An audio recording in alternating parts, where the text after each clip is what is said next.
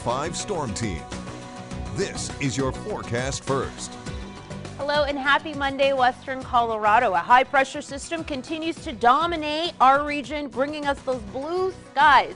Right now, Grand Junction currently still sits above average at 86 degrees.